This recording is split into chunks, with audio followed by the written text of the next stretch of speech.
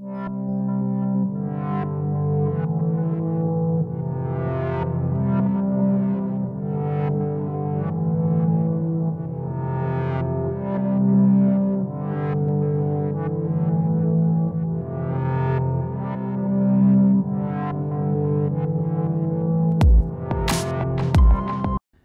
you can probably tell from all the mess that I have just now finished epoxying in the motor mount slash airframe, the 4-inch part, and it has 3 centering rings in here. The top one's right there, and then the aft centering ring is right here. I'm going to put that on later after I install the rail button, and then there's going to be a 5th centering ring that will go up here.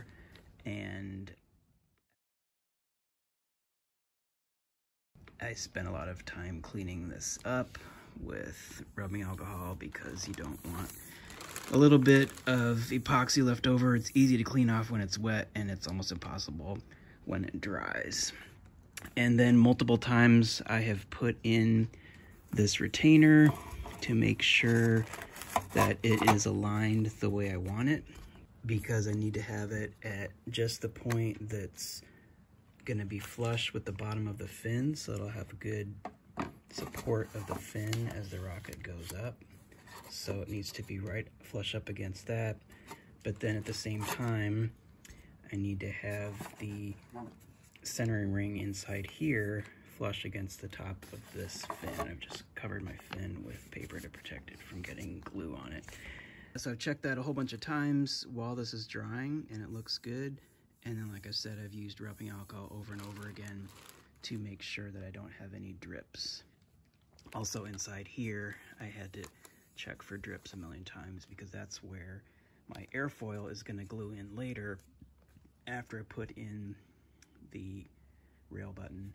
And so the plan will be to have this airfoil, which is a tail cone from the Mac 6-inch black fly that I'm reversing, as I said in earlier videos. That's going to go down here, and I'm going to put I'll glue it on, but also I'm hoping to put this long bolt all the way through from across the 6-inch thing through the motor mount slash airframe so that this is impossible to come free.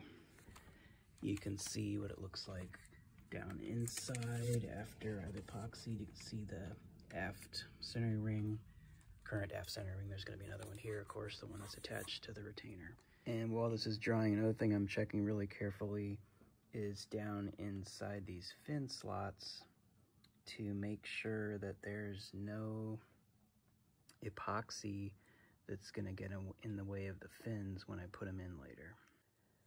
Because I'm not going to put the fins in until later, and if the epoxy dries down in there, then it'll be humped up, and then you try to put the fin in and it'll never be straight. So always crucial to make sure that there is epoxy where you want it to be and none where you don't want it to be, because it's easy to take it off now with rubbing alcohol. I'm just using this stuff from the pharmacy, regular drugstore. It's easy to do that now, but in about an hour, it's almost impossible to take it off. So I'm being extra careful with all these things. And if you're interested in the epoxy, I'm just using this standard rocket epoxy. Here's the resin, here's the hardener. There are a million different opinions about epoxy for rocketry, and you can look up on Rocketry Forum or many other places, Facebook sites where people can discuss their opinions about epoxy. I like rocket epoxy because it's kind of a one-size-fits-all basic epoxy. You get that sort of peanut buttery consistency when you mix it up, and it's, you know, works for fillets, it works for centering rings. A lot of people like to use a different type for their fillets and so on. I find it easier just to have one type. Nice thing too about rocket epoxy is it will come with some coloring. In this case it's black. So I'll let that dry before I put in this aft centering ring and retainer, because I want to leave it open to put in the rail button, and also so that I can do internal fillets down in there. The fins will go through the fin slots, and then I'll slide a dowel in there with a lot of epoxy and glop it all in there so that we can do internal fillets down inside there on both sides of the fins, above and below, and also way down there on that aft centering ring. but I'll let this dry first because I'm going to need to do the fins one at a time to make them good and straight. I don't have a fin jig for a 6-inch rocket with 4 fins.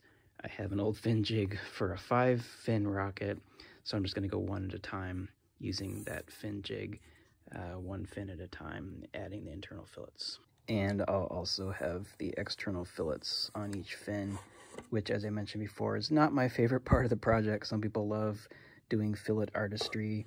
I like other aspects of rocketry, but I'll make good, strong fillets. And I'll just conclude this video with another overview of what the rocket looks like in the design on Open Rocket. As I've said before, it's a 6-inch to 4-inch transition there, and the 4-inch rocket is a 98mm motor mount / airframe that goes all the way through the rocket for extra strength. So it starts on the aft end as the motor mount. The same tube continues on up through the nose cone. And I'm doing this just for fun, for something interesting. It won't make the rocket better than any other kind of rocket. It won't make it fly better. It's just an interesting challenge I wanted to try. And if you're looking for standard building practices, this is not the place to be. It'd be better to go to Apogee website, Tim Van Milligan's build videos, or Wildman videos, or various other people out there that have standard builds.